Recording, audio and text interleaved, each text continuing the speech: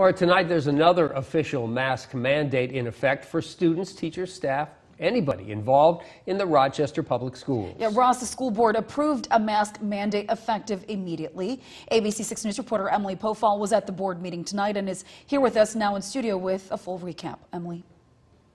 Ross, Laura, this comes after Interim Superintendent Kent Pickell approached the board last week with a list of recommendations about going back to school safely. The board approved the mask mandate and tabled the other recommendations to discuss later. The new mandate makes everyone wear a mask in school buildings no matter their age or vaccination status. Masks are recommended outdoors on RPS grounds.